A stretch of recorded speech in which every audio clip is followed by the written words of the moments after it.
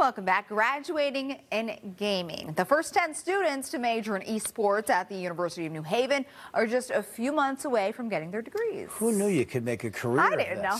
NBC Connecticut's Jane Caffrey takes us inside the gaming rooms and shows us how it's preparing students for jobs in this emerging industry. When I was a kid, I wasn't really a sports person, so I was always playing games. Getting immersed in gaming is something a lot of kids can relate to. My parents always said to me, they're like, you know, do this for fun, but once it comes time for college, like, let's look to other things. But then the University of New Haven reached out to Connor Linkovics, recruiting him for their varsity Halo team and the academic esports management program.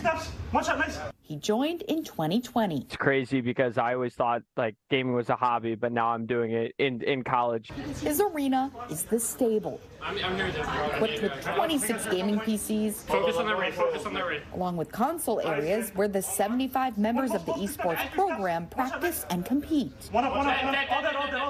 A spin-off of UNH's long-standing sports management program. When the industry started to change, we pivoted over to adding a esports bachelor's degree and a master's degree. Esports director Rob Holub says all instruction is industry-based, preparing students for the array of jobs they might find in their futures, from content creation to competition and commentary to event and talent management. If you look at the NFL, you might say, well, the only job that's available is the head coach or the general manager. And then we realize that there are thousands and thousands of people who deal with everything that the Super Bowl went through. A new esports global market report predicts the industry will grow more than 16% from $1.6 billion in 2023 to $2.9 billion by 2027, thanks to rising demand for video games and live streaming. And for the first 10 students to graduate in gaming this spring, including Linkovics. And kind of seeing that there are more careers in esports.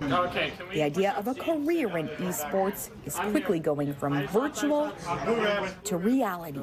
If that's running a program, if that's being on partnerships for an organization, I just want to talk to people. I want to be in front of people promoting products. For NBC Connecticut News, I'm Jane Caffrey. Pretty incredible, but good analogy with NFL. I mean, you think head coach, Right. assistant coach, there's so many jobs, and probably the same with this, and it's growing. Definitely a good option.